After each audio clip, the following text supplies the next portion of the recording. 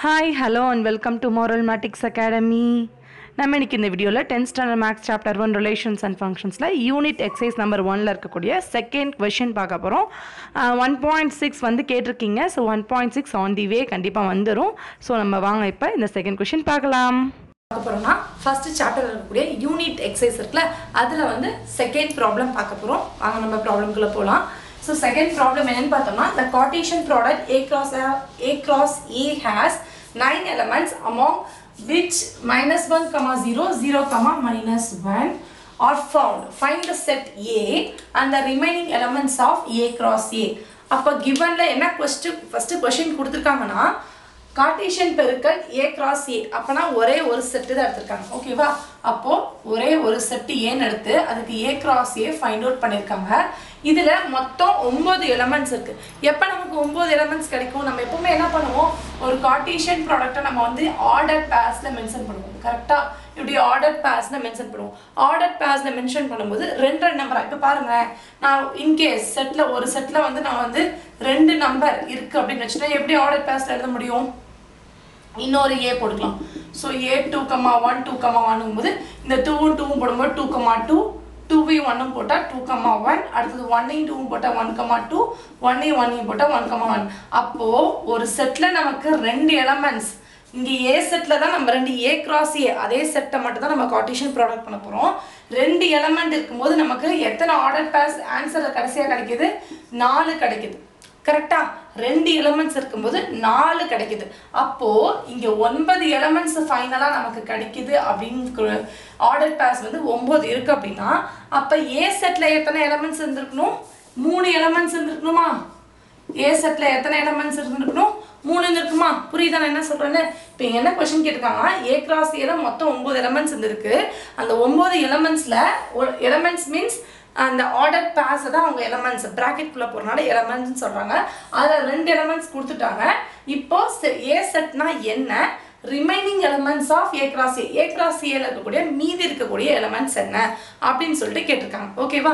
அப்படி பாக்கும்போது இந்த எக்ஸாம்பிள் எடுத்துக்கோங்க. நம்ம ஒரு செட்ல ரெண்டு எலிமெண்ட் இருக்க மாதிரி எடுத்துட்டோம் அப்படினா நமக்கு ஃபைனலா A cross A நம்ம ஃபைண்ட் பண்ணும்போது ரெண்டு எலிமெண்ட்க்கு நமக்கு 4 ஆர்டர் பேர்ஸ் ஓட A cross A Cartesian product கிடைக்குது. அப்போ நமக்கு ஆன்சர்ல 9 எலிமெண்ட்ஸ் 9 ஆர்டர் பேர்ஸ் வேணும் அப்படினா எத்தனை எலிமெண்ட்ஸ் இருக்கு பாசிபிள் வேல்யூஸ் A ல 3 எலிமெண்ட்ஸ் இருக்குது தான் பாசிபிள். ஓகேவா? இது இந்த கான்செப்ட் புரிஞ்சுதா? இன்னும் சில பேருக்கு என்கிட்ட ஒரு சப்ஸ்கிரைபர் டவுட் கேட்டிருந்தாங்க. Cartesian ப்ராடக்ட்னா என்ன மேம்? ஆர்டர் பேர்ஸ்னா என்ன மேம் அப்படின்னு சொல்லி கேட்டிருந்தாங்க. அவங்களுக்கு நான் இப்போ பதில் சொல்லிடுறேன்.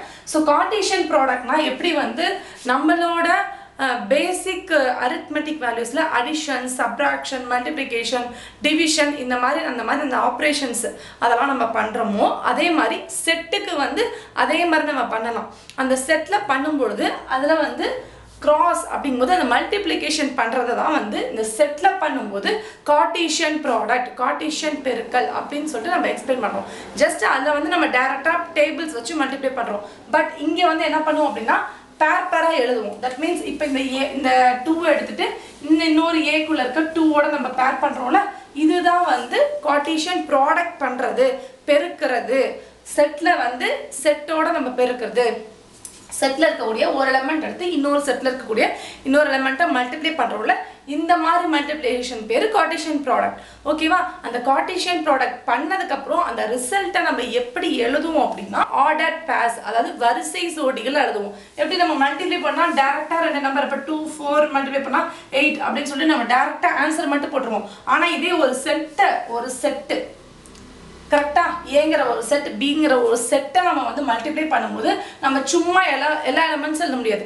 எந்த செட்ல இருந்து எடுக்கறோம் அப்படினு தெரிஞ்சிக்கிறதுக்காக இந்த மாதிரி ஆர்டர் பேர்ஸ் இப்ப 2, 2 இருக்கு அப்படினா ஏங்கறது A செட்ல இருந்தும் இன்னொரு ஏங்கறது செகண்டா நம்ம எடுக்கறோம்ல மல்டிப்ளை பண்றதுக்கு அந்த செட்ல இருந்து எடுக்கறோம் அப்படினு தெரியறதுக்காக தான் நம்ம வந்து ஆர்டர் பேர்ஸ்னு சொல்லிட்டு இந்த ஸ்மால் பிராக்கெட்ஸ்ல கமா போட்டு அத நம்ம மென்ஷன் பண்றோம். சோ ஆர்டர் பேர்ஸ்ங்கிறது இந்த மாதிரி வரிசை ஜோடிகளா எழுதுறது order pairs.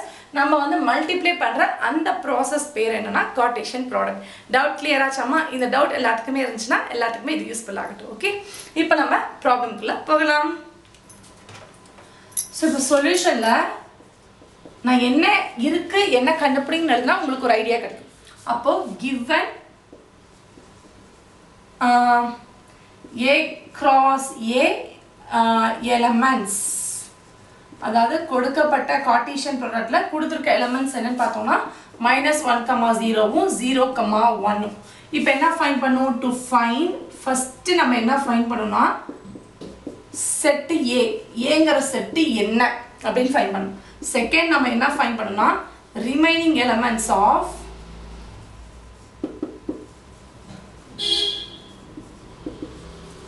A cross A, அதாவது A cross A நம்ம இங்க எலிமெண்ட்ஸ் கொடுத்திருக்காங்கல, அத தவிர ரிமைனிங் என்னென்ன எலிமெண்ட்ஸ் இருக்கு அப்படினு சொல்லி ஃபைண்ட் பண்ணனும். சோ நான் முன்னாடி சொன்ன மாதிரி தான் ஃபர்ஸ்ட் எப்படி செட் A நம்ம ஃபைண்ட் பண்ண போறோம் அப்படினா நான் முன்னாடி சொன்ன மாதிரியே தான். இப்போ வந்து Aங்கற செட்ல நம்ம 4 எலிமெண்ட் எடுத்துக்கிறோம்னு வெச்சுக்கோங்க. இதே நான் இன்னொரு தடவை கிராஸ் பண்ணும் பொழுது நமக்கு A cross A ல மொத்தம் எத்தனை எலிமெண்ட்ஸ் இருக்கும்? எத்தனை ஆர்டர் பேர்ஸ் இருக்கும்? 4ங்கும்போது 4 4s are 16. NFS அப்படிதான் கண்டுவோம். அப்ப 16 ஆர்டர் பேர்ஸ் இங்க வரும். இன் கேஸ் நான் சிம்பிளா சொல்றேன். A ல வந்து ஒரு வேல்யூ மட்டும் இருக்கு. இன்னொரு A லயும் ஒரு வேல்யூ மட்டும் இருக்கு. 1 மட்டும் இருக்கு. இதுல நீங்க ஆர்டர் பேர் எடுக்கறீங்க. அப்ப A cross A கண்டுபிடிச்சா என்ன வரும்? இந்த 1 இந்த 1 கூட ஒரே ஒரு ஆர்டர் பேரா 1, 1 அப்படினு எழுதுவோம். அவ்வளவுதானே? அப்ப ஒரு எலிமெண்ட் எடுத்தா 1 கிடைக்குது. இதே ரெண்டு எலிமெண்ட் எடுத்தா என்ன ஆகுதுன்னு பார்க்கலாம். 0, 2 ன்னு எடுக்கிறேன். இன்னொரு ஏவையும் 0, 2 ன்னு எடுக்கிறேன். சோ இது ரெண்டுக்கும் கார்ட்டீசியன் ப்ராடக்ட் எடுத்தோம் அப்படினா A cross A என்ன கிடைக்கும்? ஃபர்ஸ்ட் இந்த 0 எடுத்து இந்த ரெண்டு நம்பர் கூடயும் பெருக்குவோம். அப்ப 0, 0 அடுத்து 0, 2 இங்க 2, 0 2, 2. அப்ப எத்தனை கிடைக்குது? ரெண்டு எலிமெண்ட்ஸ் இங்க பாருங்க. 4 எலிமெண்ட்ஸ் எடுக்கும் பொழுது நமக்கு ஆர்டர் பேர்ஸ்ல 16 எலிமெண்ட்ஸ் கிடைக்குது. இதே ஒரு எலிமெண்ட் எடுக்கும்போது 1 ன்னு கிடைக்குது. இங்க பாருங்க, இங்க ரெண்டு எலிமெண்ட் எடுக்கும்போது 4 ன்னு கிடைக்குது. பாருங்க எல்லாம் ஸ்கொயர்லயே போதா? ஏங்கற ஒரு எலிமெண்ட்ல நம்ம 1 ன்னு எடுக்கும்போது கார்ட்டீசியன் ப்ராடக்ட் எலிமெண்ட்ஸ்ல 1 ன்னு கிடைக்கும். 1 ஸ்கொயர் பண்ணா 1. இப்போ ஏங்கற எலிமெண்ட்ல நம்ம ரெண்டு எலிமெண்ட்ஸ் எடுத்தோம் அப்படினா கார்ட்டீசியன் ப்ராடக்ட்ல 4 ஆர்டர் பேர்ஸ் கிடைக்குது. கரெக்ட்டா? இதே 3 எடுத்தோம்னா என்னன்னு கிடைக்கும்? 9. இதே வந்து நம்ம 4 எடுத்தோம்னா என்னன்னு கிடைச்சது? 16. இந்த மாதிரி நம்ம கார்ட்டீசியன் ப்ராடக்ட் பண்ணும்போது ரெண்டு செட்டுக்கு பண்ணும்போது நமக்கு ஸ்கொயர் டர்மா நமக்கு வந்து அந்த ஆர்டர் பேர்ஸ் கிடைக்குது. எலிமெண்ட்ஸ் வந்து கிடைக்குது. இப்போ பாருங்க இங்க வந்து 9 எலிமெண்ட்ஸ் இருக்குன்னா ஏங்கற செட்ல எத்தனை இருக்கும்? 9 எலிமெண்ட்ஸ் ஆர்டர் பேர்ஸ் கிடைக்குதுன்னா ஏங்கற செட்ல எத்தனை இருக்கும்? 3 எலிமெண்ட்ஸ் இருக்கும். கரெக்ட்டா? இப்போ நமக்கு A செட்ல எத்தனை எலிமெண்ட்ஸ் இருக்குன்னு தெரிஞ்சிருச்சு. 3 எலிமெண்ட்ஸ் இருக்கும் அப்படி நம்ம வந்து இப்போ வந்து தெரிஞ்சுக்கிட்டோம். இப்போ அந்த எலிமெண்ட்ஸ் என்னன்னு பார்க்கிறதுக்கு முன்னாடி இந்த A cross A ல கொடுத்திருக்கிறத வச்சு நம்ம ஃபவுண்ட் பண்ணலாம். சோ கொடுத்திருக்கிறத நம்பர் நம்ம எழுதிக்கலாம். என்னன்னு பார்த்தோம் அப்படினா என்னென்ன நம்பர்லாம் இருக்குன்னு பார்த்தோம்னா ஃபர்ஸ்ட் -1, செகண்ட் 0, அடுத்து again 0 கொடுத்திருக்கு. அப்ப பேர் பண்ணும்போது நமக்கு கிடைக்கலாம். லாஸ்டா இன்னொரு நம்பர் என்ன கொடுத்திருக்காங்க? 1. அப்ப மூணு டிஃபரண்டான நம்பர் எடுக்கிறேன். நமக்கு 9 எலிமெண்ட்ஸ் இருக்கு அப்படினா கண்டிப்பா 3 எலிமெண்ட்ஸ் தான் A செட்டுக்குள்ள இருக்கும். அப்ப அந்த 3 எலிமெண்ட்ஸ் என்னன்னு பார்த்தோம்னா இந்த எலிமெண்ட்ஸ் தான். அவ்வளவுதான். ரொம்ப சிம்பிள். உங்களுக்கு புரிவிக்கிறதுக்காக தான் போட்டேன். ஜஸ்ட் இதுல 3 எலிமெண்ட்ஸ் இருக்கா? அவ்வளவுதான்ப்பா. 9 எலிமெண்ட்னா 3 எலிமெண்ட்ஸ் தான் செட்ல இருக்கும் அப்படினு சொல்லிட்டு நம்ம எழுதிக்கலாம். ஓகேவா? இப்போ நெக்ஸ்ட் வந்து என்னன்னா ரிமைனிங் டேர்ம்ஸ் எப்படி ஃபைண்ட் பண்றது அப்படினு பார்த்தோம்னா நமக்கு தான் இப்ப A செட் தெரிஞ்சிச்சுல. அப்போ ரிமைனிங் டேர்ம்ஸ் எப்படி ஃபைண்ட் பண்ணலாம்? A cross A அப்படிங்கும்போது A equal to -1 0 1. அதே மாதிரி இன்னொரு டைம் A equal to -1 0 1 அப்படின்னு எழுதிருங்க. அப்ப A cross A நம்ம ஃபைண்ட் பண்றோம் அப்படின்னா bracket ஓபன் பண்ணிட்டு ஃபர்ஸ்ட் நம்ம என்ன பண்ணுவோம்? இந்த -1 எடுத்து இந்த இருக்க எல்லா டேர்ம் கூடி மல்டிப்ளை பண்ணுவோம். கரெக்ட்டா? அப்படிதானே பண்ணுவோம். சோ அப்படி பண்ணும்போது பண்ணுங்க -1, -1, -1, 0, அடுத்து -1, 1, அடுத்து 0 எடுத்து அதே மாதிரி. அப்போ 0, -1, 0, 0, 0, 1.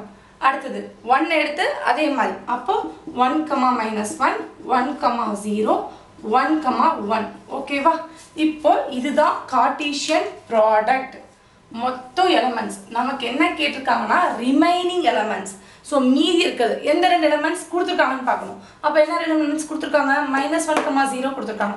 அப்ப -1, 0ங்கிறது இந்த டேர்ம் அது இருக்கு.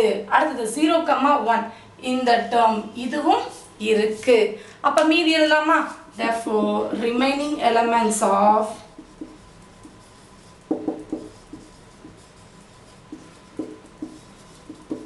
A cross A என்னன்னு பார்த்தோம் அப்படின்னா என்ன elements -1, -1 இந்த element இருக்கு விட்டுறலாம் அடுத்த element -1, 1 அடுத்தது 0, -1 அடுத்தது 0, 0 இந்த elements இருக்கனால எழுதல அடுத்தது இது எழுதணும்னா 1, -1 1, 0 1, 1 அப்போ ரிமைனிங் எலிமெண்ட்ஸ் என்னன்னு பார்த்தோம்னா மீதி இருக்கிறதெல்லாம் எழுதிடும் ஓகேவா ஸோ இதோட யூனிட் எக்ஸசைஸில் இருக்கக்கூடிய செகண்ட் ப்ராப்ளம் ஓவர் உங்களுக்கு மார்வல்மேட்டிக்ஸ் அகாடமி பிடிச்சிருந்துச்சுன்னா லைக் பண்ணுங்க ஷேர் பண்ணுங்க சப்ஸ்கிரைப் பண்ணுங்க தேங்க்யூ